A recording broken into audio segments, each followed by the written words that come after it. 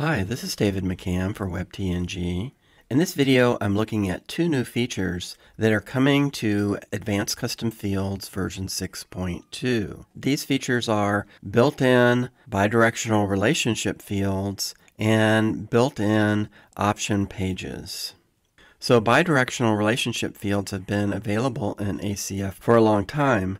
However, in order to use them, you would need to manually add a code snippet, this code here. And relationship fields, by the way, are a feature of ACF free. The second one, option pages, this is a pro-only feature, but it's the same situation. It's a feature or capability you've had for a long time, but in order to enable it, you would need to add a code snippet. This is the simple version, and this is the advanced version with more customization options. So now let's go take a look at a testing site I have here. Let's go to the dashboard. I've got two custom post types, audiobooks and book authors. If we go and look at a record, you'll see that there's a relationship field here where I've picked in the book custom post type a book author. Okay, and it shows up here. The same way if we go to the book authors, we look at Grisham and we go down and we see here is that book, Camino Island. Okay, and the way I've enabled this at this point is I have WP Codebox installed, and I have that bidirectional code snippet from the ACF website enabled, and that's the way that it's working. You know, one question that I had now that this is a feature built into ACF is it safe for me to disable and remove this code snippet? Am I going to lose any data if I do that? So I'm going to disable this code snippet. In fact, I'm going to go to the plugins and even just deactivate WP Codebox because I don't need it anymore. You see I've got the beta version of Pro enabled now. I also have the beta version of 6.2 free just because I was testing it to see what the differences were. If we go now and look at the audiobooks, let's go to Camino Island. Okay, so now if I remove John Grisham here and save, and we go now to book authors and edit, notice that it wasn't removed here because we don't have a bidirectional relationship. Okay, I'm going to go ahead and just remove it manually here.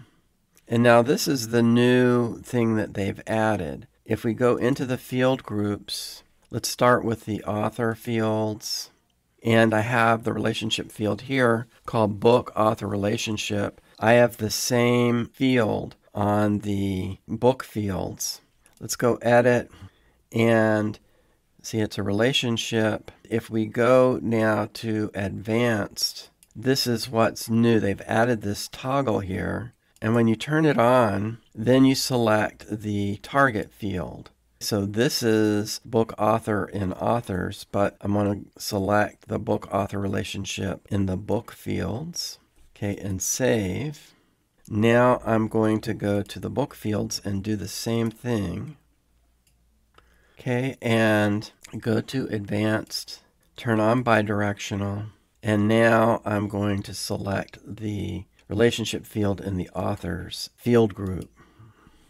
Let's save. Okay, now if I go to audiobooks, Camino Island, we see there's no author selected. I'm going to select John Grisham and update. And now let's go to the authors, select John Grisham, and we see Camino Island has been added back in the list of books that he's the author of. Okay, so it was safe to remove that relationship field, and it works as I expected it would.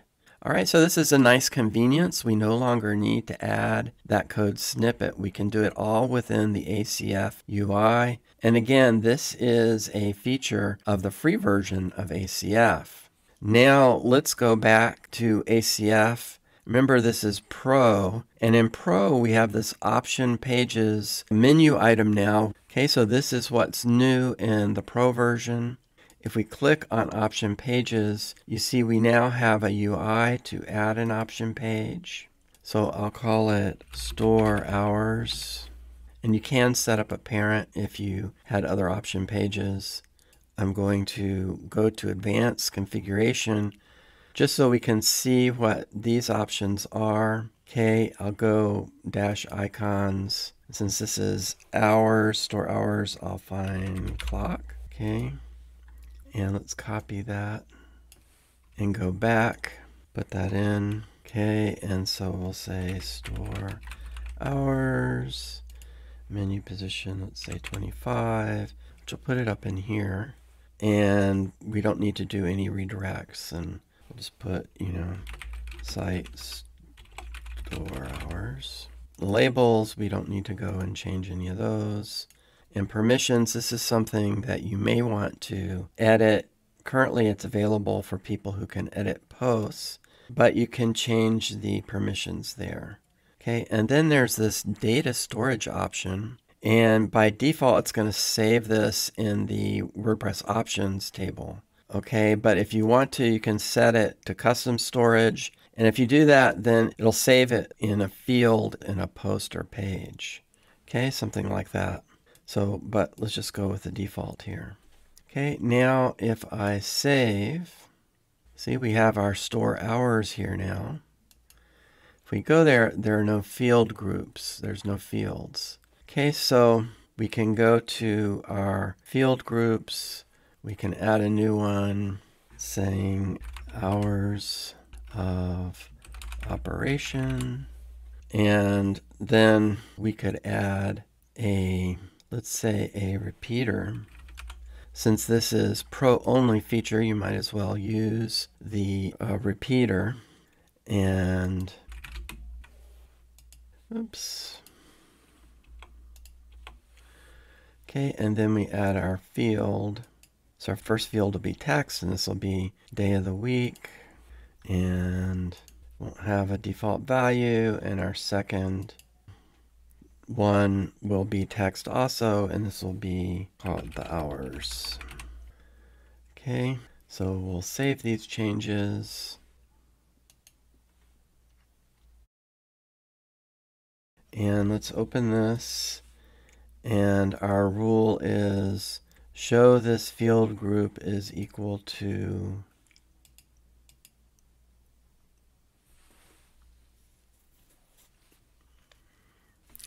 options page, store hours. Okay, so we'll save. Now we'll go to store hours. We can add our values. Okay, you get the idea there. And the nice thing about using option pages is that the values are available site-wide. They're not just available for a post or a custom post type. Okay, so that's a nice feature if you want site-wide variables. And you might have your store hours, for instance, on the home page, but also on the About Us page or the Contact Us page, things like that. All right, so I just think it's really nice that the ACF team has been iterating on the product and adding features. This is nice convenience to have these features built into the UI instead of needing to use a code snippet for them. So I do have a text summary of the video available on the WebTNG website. So if you like the video and learned something, I'd appreciate it if you give it a thumbs up and subscribe to the channel. Thank you very much for watching.